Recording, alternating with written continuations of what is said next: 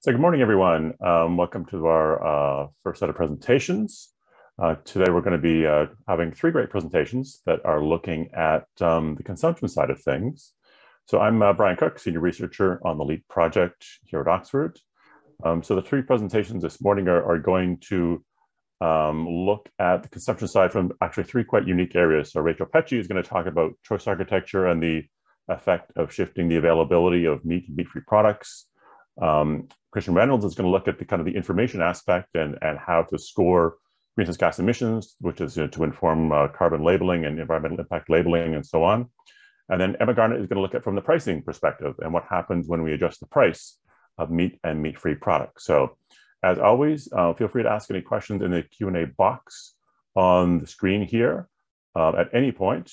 So each presenter is going to speak for around 7 to 10 minutes, and then we'll have some time for some questions after that. So first up, we have Dr. Rachel Pechey, so senior researcher here at Oxford, works with us on the LEAP project, and she's going to speak to us about some analyses she's done looking at the relative availability of meat-free products. Go ahead, Rachel.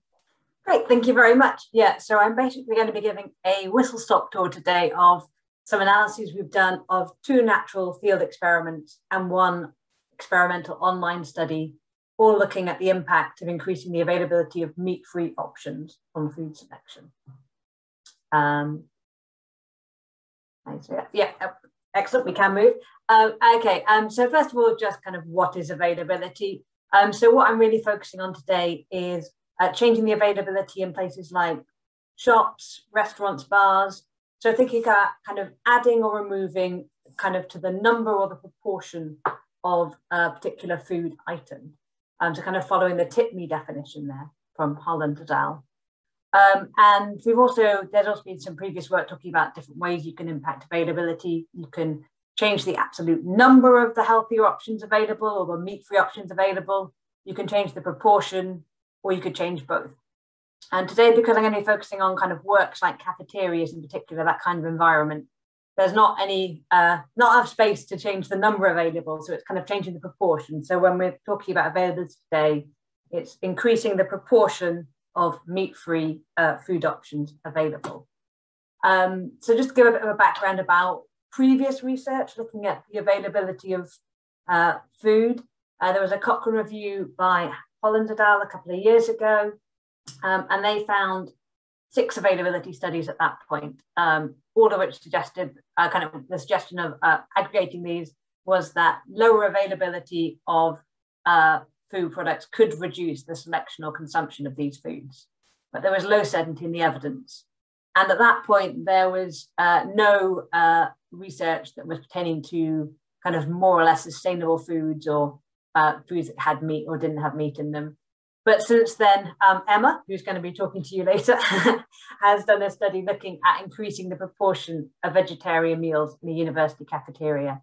And she found that if you increase the proportion of vegetarian meals available, that does increase the selection and consumption. So by changing it from, I think, 25% to 50% of vegetarian meals available, there was an 8 percentage point increase in the university cafeteria. So we wanted to kind of build a bit further on this evidence base. So I'm going to be reporting first about a natural experiment we did in 1 university cafeteria. So for 1 term in this university cafeteria, they changed the availability of meal options from having 1 meat-free and 2 meat options to 2 meat-free and 1 meat option. And 11 other cafeterias catering to the university didn't change the availability of their meat-free options. So there are kind of semi-controls in this instance. We did an interactive time series analysis looking at the percentage of hot meals containing meat that was purchased from the cafeteria before and after this change to the availability of meat-free meals. So here are our results. So we've got on the y-axis here the percentage of meals sold that contained meat. So we can see that prior to the intervention, which is our dotted line, coming in near the end of the graph there to the right-hand side, about 60% of the meals bought in the cafeteria contain meat. But when they increased the availability of meat-free meals, this dropped to around 40% of meals bought containing meat, so a 20 percentage point decrease. So quite a big change there, although, you know, still not as much. So that meat options are still preferred relative to their availability, but still quite a significant change. And importantly, none of the other cafeterias showed a drop in meals containing meat being sold in the same time period, suggesting that this was potentially a result of the availability. So then we did a second study. So one of the issues we have with the first study, obviously, is that it's a university cafeteria. So we're not going to argue that's a very representative population. So we're interested in trying to expand this out a bit further. So we have contact with a nationwide catering provider, and we were aware that they had introduced meat-free Mondays and tried to increase the number of meat-free options on their base menu. So we're interested in trying to evaluate what effect this then had on sales across their customer base. But just to note that as well as having this base menu that the catering provider puts out to each of the sites, the chefs at the individual sites can select which options to put on their individual site menus. So although the base menu has increased in meat-free options, it's the actual increase in availability might vary by site. So it's not possible to say that that will translate across into the availability at the sites. So we did an interrupted time series analyses of 18 sites. I should say this was happening during the COVID-19 pandemic. So there was a limited number of sites available. So we chose kind of larger sites and tried to limit the variability there. And again, the outcome was the percentage of hot meals containing meat that they purchased before and after. So here are our results for study 2. So this has been a little bit truncated, so sorry. On the left here, we have the ITS looking at the percentage of meals purchased that were vegetarian. So we can see that, again, the intervention is the dotted line there around week 15 was when well, not the intervention, the change to availability, the natural experiment we're evaluating. So beforehand, around 10% of meals purchased were vegetarian. And then when they introduced this new menu, around 12–13% of meals purchased were vegetarian, so about a 2 percentage point increase, so quite a small increase. But then if we look at the chart on the right, this actually shows what the change in availability was. So this is the percentage of meals offered that were vegetarian. So we can see that this went from around 22% to about 25%. So a 3% increase in the meals offered. So actually it was quite a small change that we actually saw in the availability of vegetarian options. But we did see a small increase in purchasing as well in these actual works like cafeterias catering to and mainly manufacturing and distribution centres. Okay, so just to quickly move on to study 3, really is a whistle-stop tour. So this was going now to an online experiment. So what we were interested in here is trying to explore a bit more whether or not the impact of availability might vary by demographic characteristics. So whether or not the small changes we saw, for example, in study 2, were just due to the small change in availability, or whether actually these are harder to implement or people might be less responsive in these kind of environments. So we recruited a sample of over 2,000 adults, kind of represented the UK in terms of their age, gender, and distribution by highest educational qualification. And we randomized them to select a meal that they'd like to eat right now from either 1 meat-free and 3 meat options, 2 meat-free, 2 meat options, or 3 meat-free and 1 meat option. So that kind of looks a bit like the display in the middle there. They just got a question and a picture of a meal, which was taken from a manual for works like cafeterias. So trying to match it to the kind of thing that you might be seeing in these environments and varying the meat to meat-free ratio.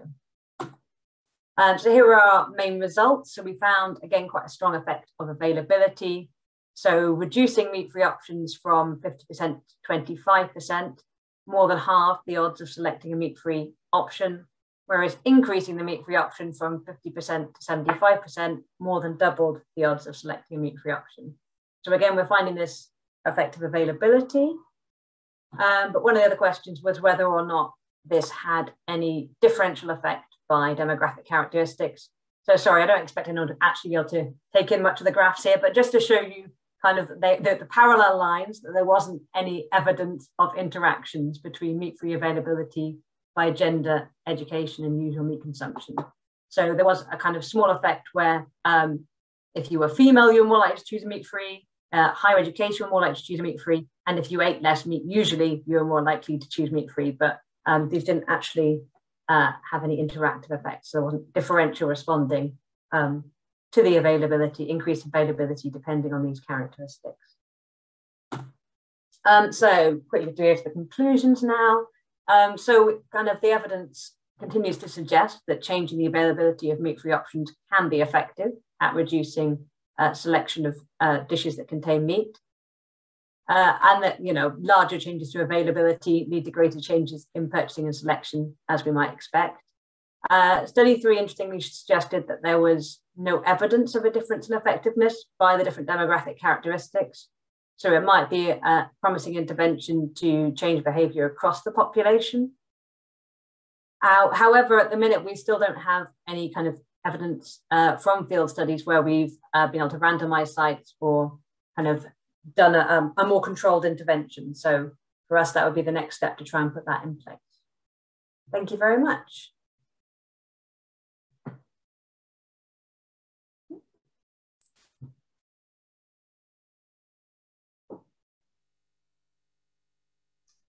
Great, thanks, Rachel.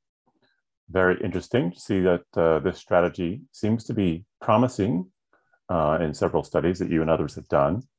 So again, if anyone has any questions, Christian actually has one here asking whether did you shift the order of the display in the survey that you mentioned at the end there? Yeah, so as well as kind of getting randomized to the ratio of meat to meat-free options, which options kind of fell into each group was randomized. It wasn't the same options each time, and where they got displayed within the thing, whether it was left or right or middle, was also randomized. So yeah. And I think we've got a question from Tammy.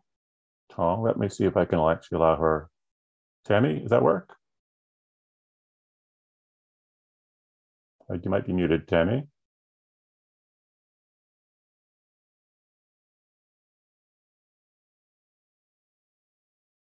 All right.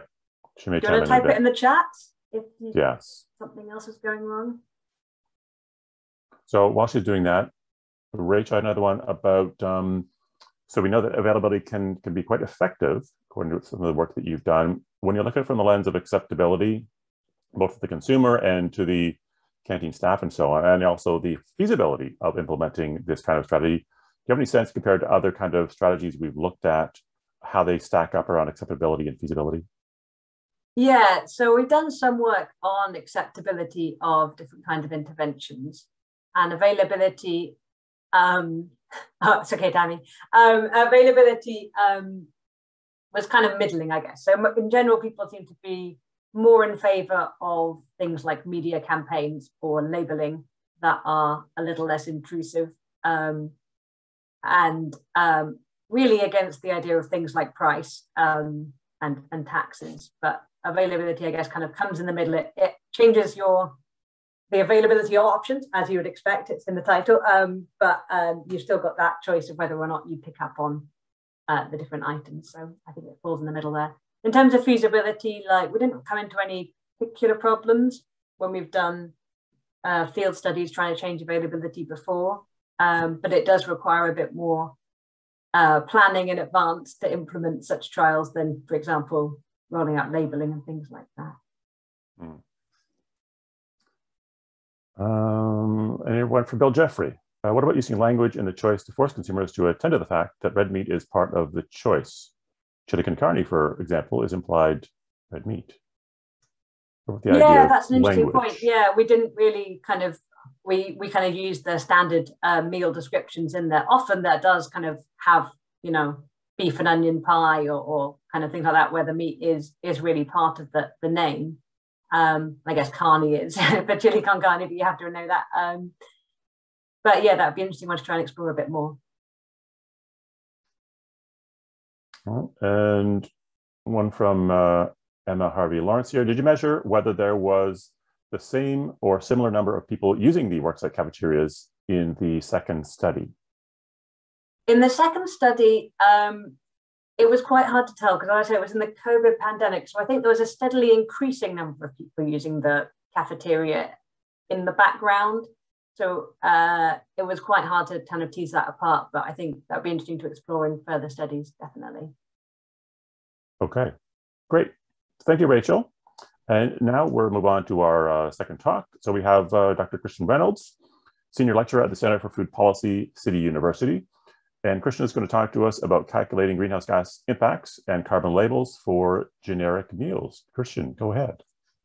Thank you very much, Brian. And it was great to go after Rachel just then. That's an amazing piece of work there. And I really want to talk, I wish there was a coffee break that we could all just sit down and talk about these things rather than it being Zoom.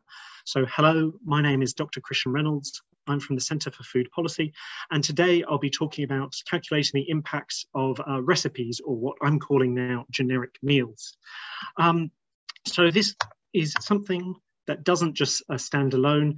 This is a discussion that is ongoing in research that's ongoing on many fronts. And the reason I'm approaching this today is, as was discussed in the keynote, we need tools and standardized data. And one of the biggest things that we have in terms of public engagement is the need for actual examples with quantification behind them of how people can cook sustainably at home. What are the impacts of specific recipes? So there's a photo there of last Saturday at the Super Science Saturday in Oxford, and lots of people were, oh, how do I do this in my real life?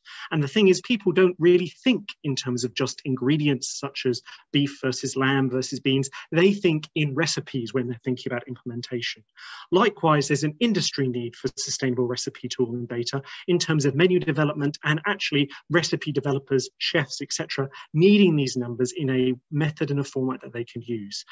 Finally, there's a policy need in terms of needing data and visualizations, food educators, looking at portion pack advice, all of these different sorts of things. And we've started to think of that in terms of the culinary and gastronomic cuisine, in terms of, say, the Barilla double pyramid, and also the different feasible diets related to culture. But we need more of this. And to me, the big question that we need to think about is, what recipes are out there that meet or are actually within Eat Lancet dietary guidelines? And what are these recipes, and how can we start shifting people to eating them? So, as I said, this is part of a long-going work on natural language processing in recipe. So earlier in the year, we published in Frontiers of Artificial Intelligence, a lot of co-authors and I all working in this area. I've been working in terms of generic meals or representative recipes for quite a while, saying what makes a recipe statistically different from another recipe. So can you have one recipe for roast beef, another for spaghetti bolognese? When do they become each other? Bit complex, happy to talk about that later. I'd also highlight that we have a poster in the poster session, which is some work funded by the Alpro Foundation, which is using natural language processing to look at 4 different online recipe databases. And we've got the data there for greenhouse gas, water, land use, etc., per each of those recipes in 4 different cultures worth of database. But again, on the poster, we're only doing greenhouse gas emissions. And with this presentation today, there's a lot more complexity there, but we only have 7 minutes left, so I need to crack on. But there's multiple studies looking at nutrition of recipes, but this is still a very young field of investigation. I'll just highlight 4 particular papers if you've not heard about natural language processing in recipes before, but there's been examinations of how recipes have changed in terms of what's being submitted to the internet, how flavors link together, and also the popularity of sharing dishes online via social media, and if it's retweeted a lot, depending on the protein type. There's an amazing paper that's just coming out now from Cheng et al. So, also to add to this complexity, eco-labels are becoming mainstream, and eco-labels can definitely fill part of this gap in terms of recipes, because I think a lot of people, it's just started to happen here with My Emissions, a online company, are producing eco-labels for different recipes, and they have put down a 28% of a fair day emission, which is around 3 kilos of greenhouse gas emissions per day from your recipes. So there's lots of different eco-labeling there. We've implemented one in this paper here. So what we've done in this is partner with Edamame, a nutrition divider and semantic solution business that uses their nutrition software and analyzes different recipes and provides nutrition software back. They've got a corpus of 5 million recipes in the English language, and we've provided to them, the City University of London, we've matched to them the 2,800 or so ingredients linked to the USDA nutrition database, linked to Poor and Nemechek's paper. And so we disaggregated Poor and Nemechek up to this 2,800 data option. And then they've ranked all of these different food items, these different recipes in terms of their carbon footprint per 100 grams, best to worst. So A plus being best, G being worst, and then looking through that.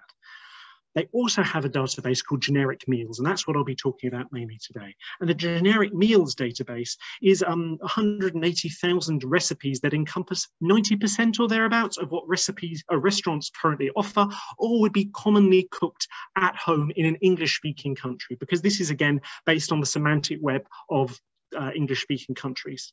And this means that similar recipes are clustered based on title within the 5 million, and then after removing non-essential words, they create a generic meal set, and then the nutritional and ingredients are formulated into these generic meals that are these 180,000 most common.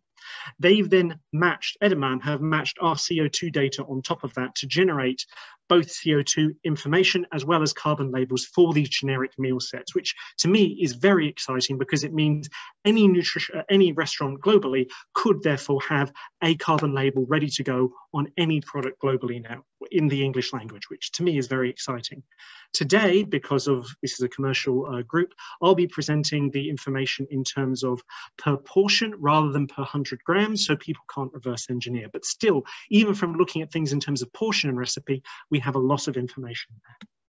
So the big result here is thinking about Eat Lancet compatible recipes. So from the 180,000 recipes there that were 100% matches to CO2 data, there was a proportion of these, 5,619, that met the criteria of if you scaled that recipe to 2,500 kilocalories and also 56 grams of protein, would both of those, if you tried for both of those, would it fit below the Eat Lancet criteria in terms of greenhouse gases if you were going for that? And the answer is yes. There are recipes within the generic meals set that actually are sustainable and fit within that. So there are 5,619 recipes. Oh dear, the movement light's gone off. Apologies.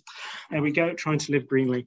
That would fit within this data set, which to me is very, very exciting. Likewise, on average, the average mean greenhouse gas emissions is around 2 kilos of greenhouse gas per portion per day, but you can see there's a very long tail there. You can also see here in terms of Eat Lancet compatible, it's not just A+ and A recipes. There are other recipes flagged within the database which have lower carbon footprint labels, but are still within the Eat Lancet overall because of the using both energy and protein barriers there. So I did a very easy linear optimization, not really anything at all. But let's go on in the last 5 minutes or so to looking at cutting the data, because there's lots of ways we can cut these, nearly 200,000 different recipes. So the first one of these is you could cut by health or diet type. So considering dieting recipes or ways of dieting, be it keto-friendly, vegan, gluten-free recipes, etc. There's also this very big bar here, which is recipes that didn't have a health or dietary tag associated with them. You can also see below the different count of the number of recipes. And to me, there is a spread of carbon footprints across these, and the number of recipes also matters here. And the big finding is that within all of these, there are recipes that meet the Eat Lancet score. But also the very big finding and the exciting thing for me is the DASH diet is similar in comparison to mean, standard deviation, etc., to the vegan and vegetarian diets, which again, thinking back to Pablo Monsalves's 2015 paper around looking at DASH with the EPIC cohort, it's really interesting to start thinking about what can we do and communicate around DASH sustainable recipes. The next one there in terms of cuisine type, so cutting by the origin of those different cuisines. Again, the number of recipes varies within this. You can see there's many more American that goes off the chart, but across there are some, and in orange at the bottom, you can see that there are across multiple different recipe cuisine types, recipes that are actually sustainable and meet the Eat Lancet dietary guidelines. I'll then cut by dish type, and this gets a little bit mucky because of the number of different dishes out there, especially brunch. There were 2 tagged as brunch within the 200,000 or thereabouts, which means that there's a massive box plot there. But within this, if we look over this side, there are a number of recipes, very small amounts within each of these different sorts of dish type even, that meet the Eat Lancet guidelines. And that to me is very exciting. The most interesting thing here is this spike here. 24% of cereal tagged recipes are within Eat Lancet boundaries. Some others are within 6 or 8%. So again, this is showing to people, if we delve deeper, what sort of recipes there are that can actually be feasible, can be sustainable, and we do have numbers. Finally, let's do a cut, one of the classic cuts that you could do, as it were, excuse the pun, around ingredients. And you can see in terms of selecting the main protein type there, you can again see there are wide spreads. So within beef recipes, within lamb recipes, there are recipes that have low carbon footprints. However, the bad news is that there were none that were found within the generic meal set that were within the Eat Lancet guidelines. But within the rest of the different foods, there are recipes that are healthy, sustainable, and meet those Eat Lancet guidelines. Interesting, just to highlight also that within cheese, there are variabilities within shrimp. All of these actually show for the first time, as it were, you know, the range of different complexities around per portion greenhouse gas emissions. That to me is amazingly exciting.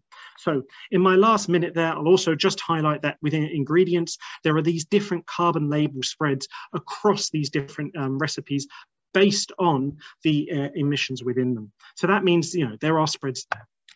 But the key takeaways for me are, we now have a database of nearly 200,000 commonly cooked recipes in the English language, which, you know, we can delve into deeper.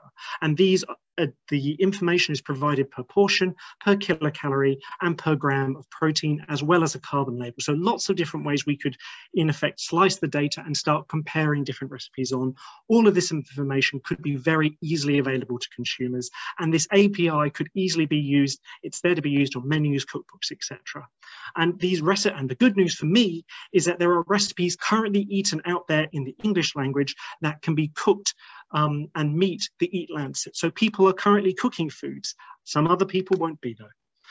The big other news is that we should start thinking about DASH vegan and vegetarian recipes as having these lowest footprints. DASH, of course, does contain meat, but in much smaller amounts. And finally, we need to think about how carbon and eco labels convey this complexity that I've just showed to you for the last 10 minutes when compared to specific dietary requirements. Remember that the carbon label of G to A+, some of those with not only in the A+, not only in the A, but in the Bs and the Cs were within Eat Lancet label standards. So there's a lot of complexity there, and how do we start communicating that to consumers? So there we go. I've managed to fit it, hopefully, and I'll look forward to taking your questions. Please do get in touch. Thank you so much to all my numerous collaborators in Edamame.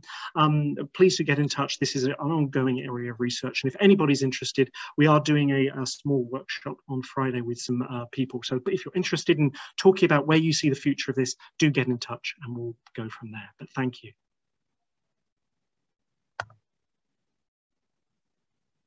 Great. Thank you, Christian. Very interesting. Lots going on there, and very much to the discussion we've had earlier in the day in the idea of how do we turn research into action, that you've got very much actionable initiative going on here. I'm just curious, you said that restaurants now could have easy access to creating eco scores for their meals. How would it actually work if I have a restaurant now? Am I looking for kind of like for like within your database, or am I uploading the actual ingredients? So you would have 2 choices. Either we could just look at like for like in terms of database, and that gives you a proxy. You could also approach Edamame as a company, as well as there's multiple other companies out there, such as myemissions.green, et cetera, who offer these sorts of services. So there's multiple people on the market, but for starters, we have 200,000 recipes there, which you could start looking at like for like. So all of the, you know, we could easily start doing some scoring and ranking based on that, so they can at least see what the shape of their menu is looking like. We also have, with our NLP Alpro funding, we have a online web tool. You can paste in a URL and it drops the recipe's carbon footprint there right now. So you'll notice on my Twitter, I'm cooking tonight this, it has this greenhouse gas emissions. I've been doing that for the last couple of months because just trying to get into the habit of that. But we can do that for greenhouse gas, land use, water use, etc. So we have these tools in a readily available format. Sorry, I'll keep going for questions.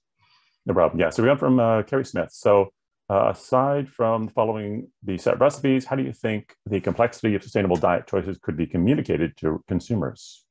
That's a really good question, Kerry, and I don't have time to do that in 5 to 10 minutes, but happy to continue talking about that with you. I think in terms of, we can go to a carbon label, but I think, going back to Tim Lang's concept of omni-label, we need to think about how that fits in terms of the multiple complexities, the locality, and our work looking at, balancing 4 different items rather than just one.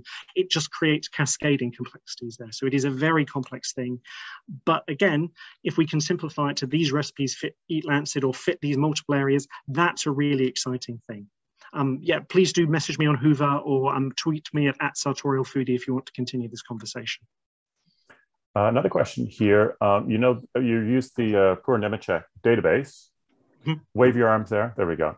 So in the Poor Nemechek database, so there's a lot of uncertainty that is in that database. So is that uncertainty reflected in your recipe data, Pete Scarborough? Yes, it is. So this is the really exciting thing for me, is we can use the Poor Nemechek, and I chose to use it because of that uncertainty, because it provides the confidence intervals. Because in our online web tool, so in this database, in our presentation today, we only use the mean values, but in the online web tool, we have the 95 and 5% confidence intervals, which means we can actually produce recipes with the 95 and 5% confidence intervals, because that's part of the beauty of the Poor Nemechek.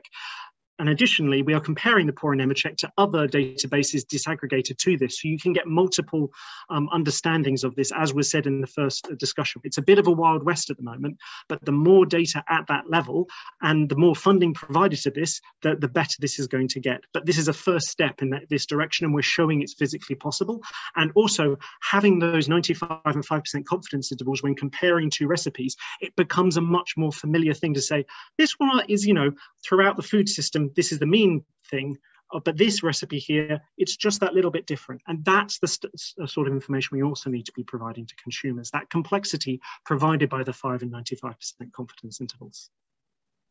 I think we have time for one more here. So from Emma Harvey Lawrence, do you think focusing on calories and protein only is potentially limiting for healthy recommendations that support the totality of a healthy diet? Very much so. Again, we were only able to do so much within a 10-minute presentation. And again, we have the USDA database there, which is matched to. So we could be doing lots of other items. But again, so this could show micronutrients per recipe. That's very easy. And multiple other of the studies I've put on my first 2 slides were already looking at that. So that's not a novel problem, as it were, looking at nutrient recommendations and how to recommend recipes in an online tool based on micronutrients. That's all been done before. It's just bringing in the sustainability thing is the new thing. So we now have the functionality and power to do those things, and there's a big community of people who would hopefully be able to engage in that. Great, excellent. I think a couple of more questions will come in, but please message me on Hoover. I'll happily respond. Great, thanks. Thank you very much, Christian. We'll move on to our third talk now. So we have Emma Garnett. So Dr. Emma Garnett is the Prince of Wales Junior Research Fellow at Cambridge Institute for Sustainability Leadership. So Emma is going to look at a different perspective altogether, looking at the role of pricing incentives and disincentives around meat and meat-free options. So Emma, go ahead. Hello, everyone. I'm just trying to swap my display settings. So right now you can still see a presenter view. Oh, no, all good. Excellent. I've got a friend sitting next to me who's able to show. Good morning, everyone. Yeah, my name's Emma Garnett, and apologies. Oh, dear, Zoom. I'm a researcher. Today, I'm going to be talking about one of the chapters from my PhD, which was funded by Merck. So, does a small alteration to the price of meat and vegetarian options affect their sales? So firstly, I don't think this is a surprise to any of us, the UK diet is not very sustainable. So the Planetary Health Diet, a healthy diet devised to feed the world population within planetary boundaries, recommends mostly plant-based with small amounts of meat, fish and dairy. And you can see in this graphic on the right-hand side, we're eating in the UK about 680% of the recommended red meat intake. That's beef, lamb, and pork. We're eating a lot more tubers, so that's potatoes and starchy vegetables, more eggs, chicken, and dairy. And really starkly, we're only eating about 18% of the recommended nuts and legumes intake. And so this graph and many others is on Kerry Smith's poster, so do go and check that out and talk to her about her research.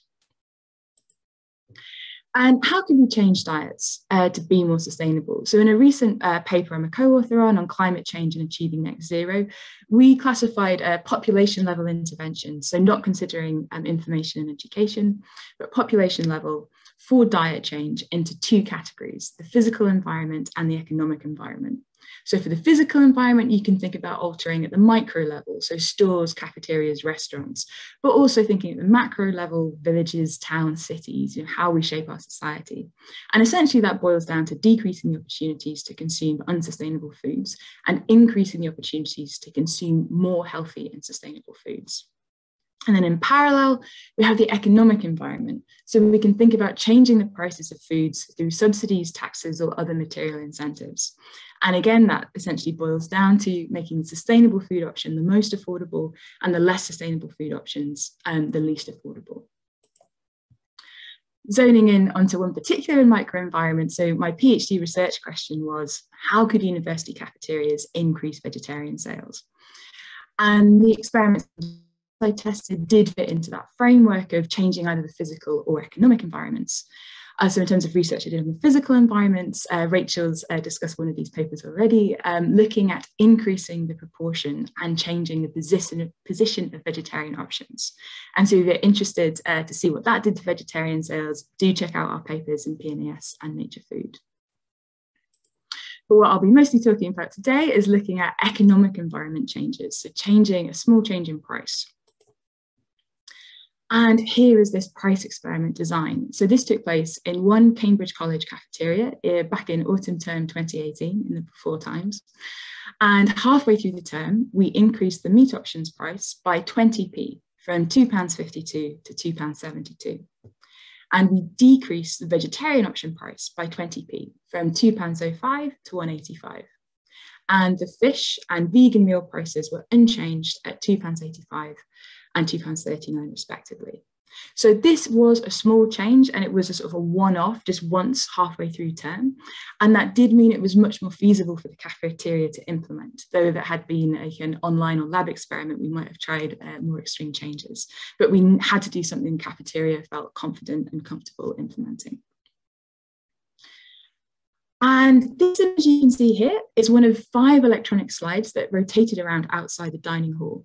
And in quite small font at the bottom, the text says, as of Monday, the 29th of October, the meal prices are changing a small amount to reflect the cost of ingredients. And we found out from the catering managers, the vegetarian ingredients cost approximately £1.05, and the meat ingredients cost approximately £1.90. And this is one of the reasons we chose that 20p increase and 20p decrease, as during the intervention half, after that change, both the meat and vegetarian option then had an 80p difference between the cost of ingredients and the customer price, instead of vegetarians essentially paying more out of pocket relative to the ingredients cost. Another very important detail, so we were able to track purchases from specific individuals as the catering managers kindly shared that data. So student diners generally pay for meals with their university cards, and 90% of meal purchases we could link to individuals. So not 100%, but 90%. And we used data from a previous term to divide diners into quartiles based on how often they chose vegetarian meals, which made our statistics a lot more powerful. So you can see at the bottom there, we've got sort of the most vegetarian quartile of diners in dark blue, through to sort of more veg, less veg, and then least veg in red, kind of the most committed to meat diners. And here are some of the results we've got from 106 meal times, 5,330 meals, and 325 known diners. And this is published in the Journal of Environmental Psychology, and I can put a link to a free version in the chat afterwards. And what we found was, looking at the kind of overall aggregate sales, we did see a small increase in overall vegetarian sales, about 3.2 percentage points. but no significant change to overall meat sales. And actually fish and vegan sales at the aggregate level did decrease a little bit. And we also found this was driven, that increase in vegetarian sales was driven exclusively by that most vegetarian quartile. So as you can see here in this graph, so on the y-axis, we've got likelihood of selecting a vegetarian meal. That goes from 0% to 70%. And as you can see in that most vegetarian quartile in dark blue, we're more likely to pick a vegetarian meal by 13.7 percentage points after that price change, when the veg was cheaper and the meat was a bit more expensive. Whereas that other 3/4 of diners, pale blue, yellow, red, there we found no significant change. That small shift in price wasn't enough to get them to change their selections. And so to conclude, as 7 minutes is a wonderfully short amount of time, we found that small change in price only significantly affected the most vegetarian quartile of diners. That led to a 13.7 percentage point increase in vegetarian sales. And this small price change had a much smaller effect than increasing the proportion of vegetarian options. You can see that from Rachel's work, you can see that from in the PNAS paper as well. And so we really need further research on price. This is a really important topic, kind of testing out different levels. So if this is something you're interested in, please do get in touch with me. Another really key important point. Caterers are really key sustainable food policy makers because they sit between individual level and system level change. They set the parameters for thousands of diners. And we discussed this in an article currently in Press in Nature Human Behaviour, which I will tweet and share when that is online. And a very kind of brief final one, I need to talk to Christian in terms of the research fellowships and work I'm doing at the moment, looking at the environmental footprint of supermarket products, working with Food Steps and also Sainsbury's. And here's a very, very, very preliminary result looking at land use per quarter pounder for a beef burger and a lentil veg burger. So again, if this is something that you're interested in and finding more about or potentially collaborating, yeah, do get in touch, emma.garnett@cisl.cam.ac.uk. And of course, huge thanks to my PhD supervisors and the catering managers and kitchen staff who carried out all of these experiments. And thank you very much for listening, and I'll be very happy to take questions. Excellent. Thank you, Emma. We often hear about pricing as being kind of the obvious strategy, the most powerful motivator perhaps, but it's always a difficult one to convince sometimes colleges and canteens or retailers and others to implement. I'd be the first question actually, when you approached the canteen, the cafeteria, was there any hesitation on their part? Did you have to negotiate that 20p? How did that process go? That's a really good question. So I think, firstly, I'm incredibly grateful to all of the catering managers who carried out huge numbers of experiments. And I think they were, quite open to it, but it was obviously kind of, a two-way process and discussion. And I think we were very cautious. We did not want negative consequences for them. We didn't want kind of a backlash from students to put them in an awkward position.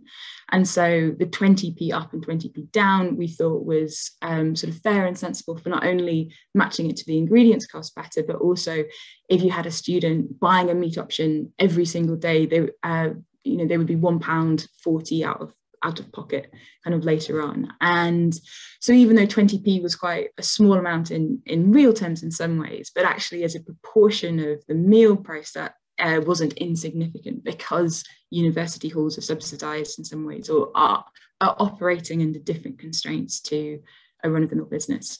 But yeah, no, it was an interesting process. And again, they didn't have any backlash, but we did see this small change. So I think we hit a good spot as a first experiment.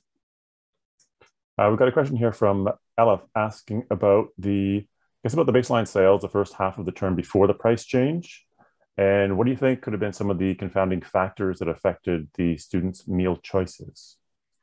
Oh, and so what was the first part? The baseline, was that total number of meals?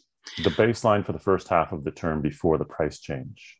Yeah, so I'm just going to go grab this ResearchGate paper for anyone who doesn't have access to the Journal of Environmental Psychology. So one of the challenges was, hopefully everyone can see that link in the chat, because it was a one-off change, then time is a massive confounding variable. And so we found like total meal sales were sort of declining during the first half of term before we sort of made this intervention. And it was simply whereas other experiments I've done on position and proportion of vegetarian options, we swap that week on, week off. But we thought with price, that would just be inappropriate, kind of too confusing, and kind of not what we were, in some ways, less useful. But this did mean that we had the confounders were quite challenging, and time we couldn't control for that. So yeah, further research needed for sure. And a question kind of related to that, Paul Appleby mentions here around the vegan meal. So you changed the price of the vegetarian and the meat ones, but there was a vegan meal there and the price didn't change it. What do you think about, was that an issue, do you think, looking back? Not an issue insofar as, because the vegetarian and vegan meals had different prices to begin with anyway, had we changed the vegan meal price as well, it would become even more challenging to work out what would have gone on. That would be kind of, I don't know, it's a 3-meal problem, 4-meal problem.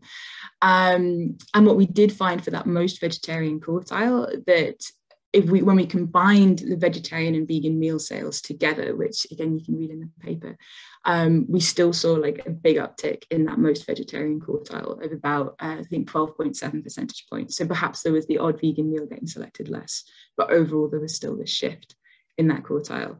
But yes, this cafeteria, because there were 4 different meal options with different prices, quite a lot of moving parts. I think this is the joy and the challenge of working in real world conditions, that things are messier, but you can see what would happen in the real world, which I think is what we're all interested in.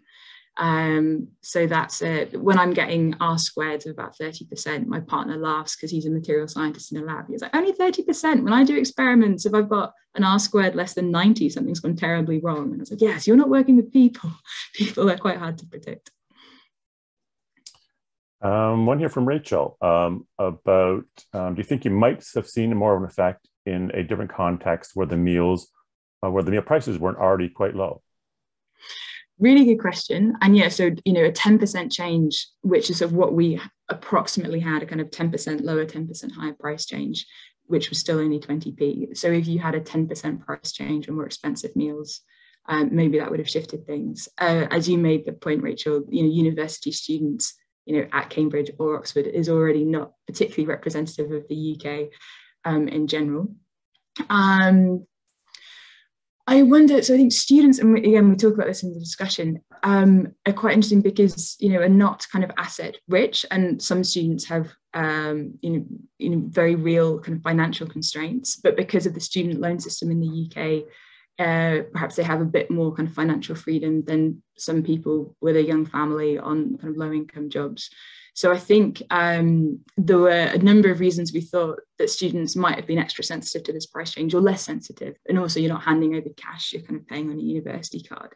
So there was lots of one way or the other it could have gone. But yeah, as more research in other contexts definitely needed. And yeah, do get in touch.